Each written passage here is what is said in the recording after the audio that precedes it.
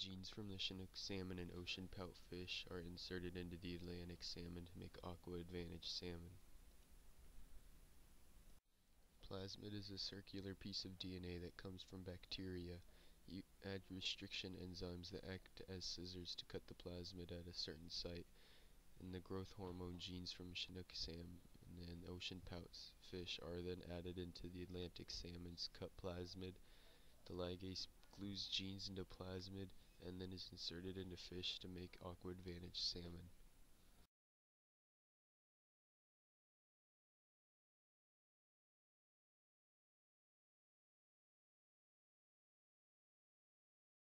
A senior researcher wrote, "The delay, sources within the government say, came after meetings with the White House, which was debating the political implications of approving the GM salmon, a move likely to infuriate a portion of its base.